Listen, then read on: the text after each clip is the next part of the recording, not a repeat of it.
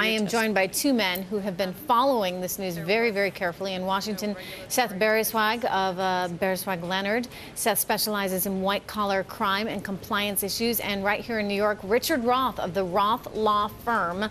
Gentlemen, as Congress shines a spotlight on the inner workings of MF Global's final days, a lot at stake for folks like Edith O'Brien and, of course, John Corzine himself. Seth, give us some perspective of what could actually happen to either one of them if any of this turns out to be true. Well, certainly Ms. O'Brien has made it clear that she is negotiating some kind of an immunity deal with federal prosecutors.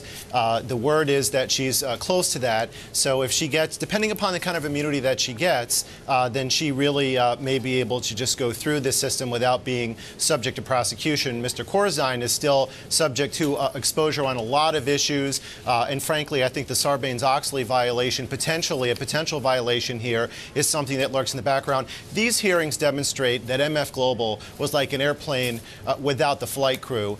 Nobody really knew what was going on. The only person with information took the fifth and was told that she could leave. So it was really high drama on Capitol Hill today. Yeah, Richard, I mean, one of the big questions, of course, is whether or not they could actually move money from a customer account into one of their own accounts to cover a shortage.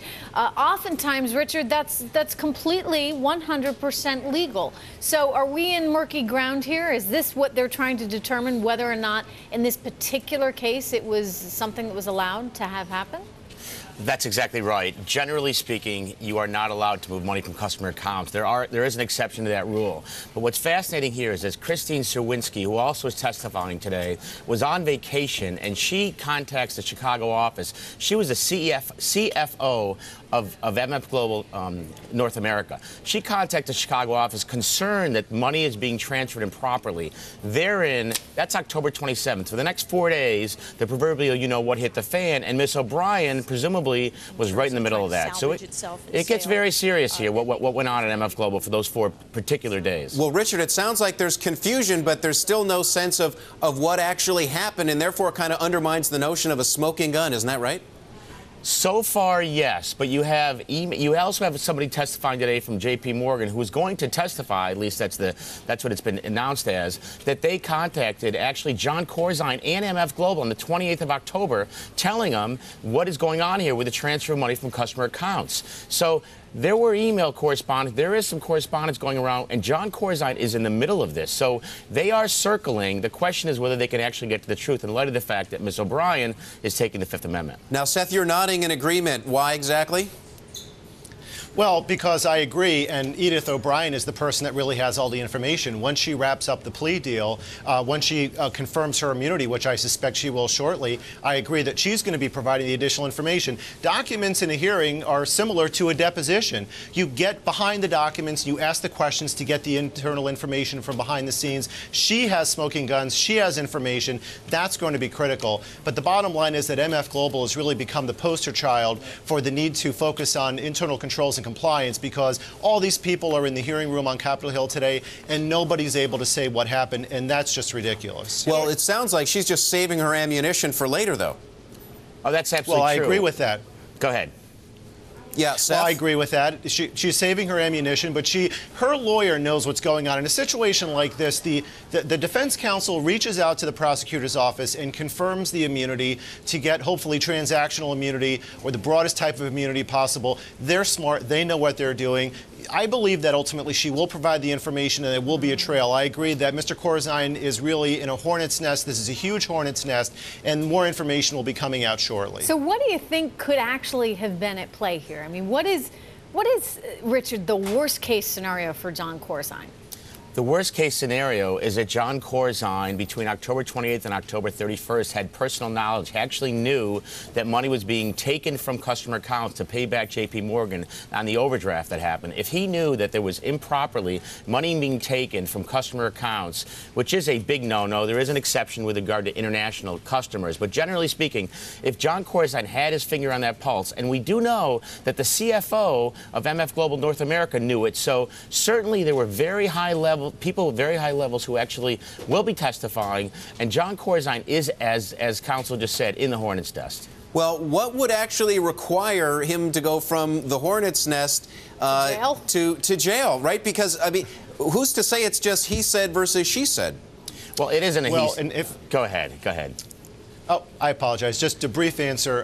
If you have to show knowledge, but you can also have something that's known as willful or deliberate ignorance. If there was essentially a gross negligence standard where he knew or should have known, that's also something that the prosecutors could latch on to. So they're going to dig deeper in to see what they can find in terms of what he knew or should have known during that critical time frame of those couple of days. But that kind of gross negligence, isn't that pretty hard to prove, Seth?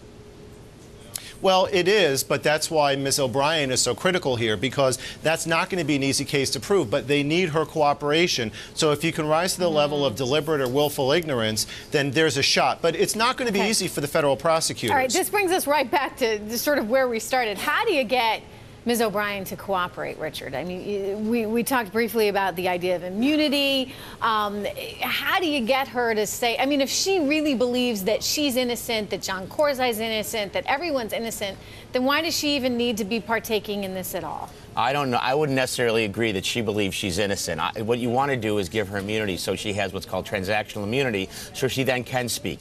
Money was transferred. There are individuals who press buttons to transfer wires from MF Global to JP Morgan and possibly from customer accounts. So it's not really a he said, she said, because there's a money trail. There are emails that went back and forth. The other person that's going to be very important is Diane Genova, who's deputy counsel at JP Morgan. She herself had conversations with John Corzine. So once she talks, you will hear, presumably, we will hear the entire story, which will be buttressed by emails and wire transfers and other documents, which will substantiate her story. What would you advise if you were Edith's lawyer right now, Edith O'Brien's lawyer? What would you advise her to do? Richard, first to you.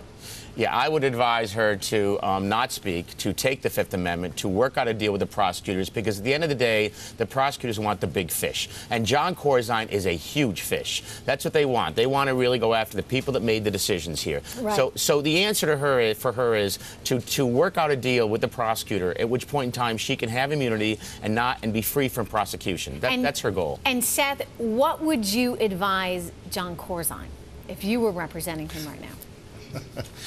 Well, unfortunately, I think that he's going to not be able to invoke the Fifth Amendment because he's already put himself out there. What I would tell him is just to hunker down and just try to get as many documents as possible and just watch developments. It's going to be very, very difficult for him right now.